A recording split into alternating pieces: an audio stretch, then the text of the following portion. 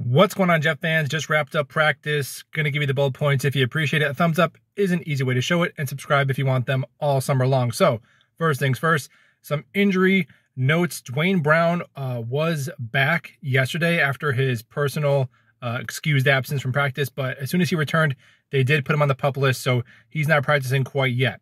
So the offensive line, first team today was Max Mitchell at left tackle, Billy Turner at right, Lakin and AVT at tackles, McGovern at center, with Becton and rookie Joe Tippmann working with the twos on the offensive line.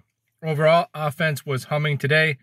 Aaron Rodgers, I mean, the arm strength, we all know that, but the adjustments to the line of scrimmage, the short, quick, yak-intended throws, just a rhythm to the offense, having a veteran there is already starting to make its mark, a coach on the field. Rodgers to Garrett Wilson, chemistry, dialing up. I have a couple of video clips down below in the description you can check out of Rodgers hitting Garrett Wilson for a 25-yard gain, scrambling outside, hitting Garrett Wilson for a toe drag, swag, touchdown. There was a sidearm throw to Wilson who broke away for a big yak intended gain. So he's going to be the version of Devontae Adams in this offense. I'm not saying he's as good as Devontae, but he's going to be the true alpha who's going to get, 120 targets. And I could see double-digit touchdowns and 1,400-plus yards out of Garrett Wilson this season. No doubt about it. A couple of other players who stood out on offense. Allen Lazard, big day, 2 big gains over the middle. Also caught Sauce Gardner on a pass interference on a nice corner route on a double move on the rookie there, or the second-year player. Tyler Conklin, 2 touchdowns. We've been beating the Tyler Conklin drum.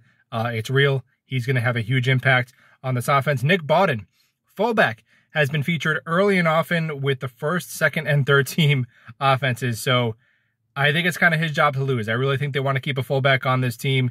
If they were able to keep 60 guys, I think he'd be a lock. We'll see if he cracks the final 53, but does seem like they have a role carved out for Nick Bawden. Bam Knight, more of the first team running back reps today, looked shifty per Dennis Waszak Jr.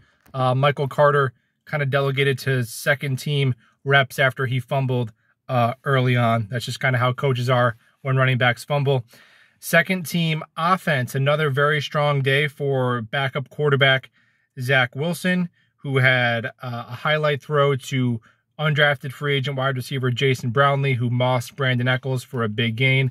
Jason Brownlee is certified camp darling now, and I think he's got to be the favorite to win the wide receiver 6 job for sure. Kenny Yeboah also had a one-handed touchdown catch from Zach Wilson. Zach Kuntz also featured with the second and third team offense quite a bit.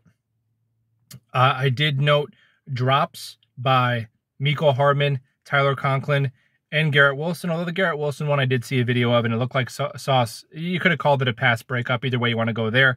Fumbles by Michael Carter and Zach Wilson on the day. Over to the defensive side of the football, the starting defensive line to start out was JFM and JJ on the ends, with Quinnen Williams and Al Woods on the interior. So really interesting to see how much they play Jermaine Johnson versus Carl Lawson. Either way, that's a good problem to have. Sacks by Quinnen, JJ, and Michael Clemens had the strip sack on Zach, which I don't know how you're allowed to really do that to a quarterback in camp, but apparently that happened. Pass breakups by Jordan Whitehead, DJ Reed, and Sauce Gardner. A couple of defensive backs that stood out. Langford, undrafted free agent corner. Again, second solid day. I think he could be coming for Bryce Hall's job. Trey Dean ended practice with a nice pass breakup. And the fumbles forced were by Clemens, who got Zach. And then Sherwood is the guy who popped the fumble loose from Michael Carter. Sherwood is his job to lose, it seems, at linebacker 3. There it is. And we'll talk about soon.